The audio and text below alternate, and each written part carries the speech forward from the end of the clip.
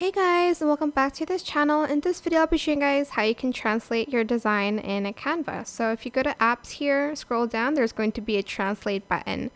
You're going to select translate page and you're going to select translate to, and you're going to select the language that you want. For instance, I want to translate this to, let's say Japanese.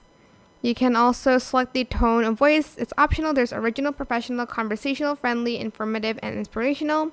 This one's kind of friendly and informative, but let's just go with informative for this one. And I'm going to select translate. Wait for the page to translate.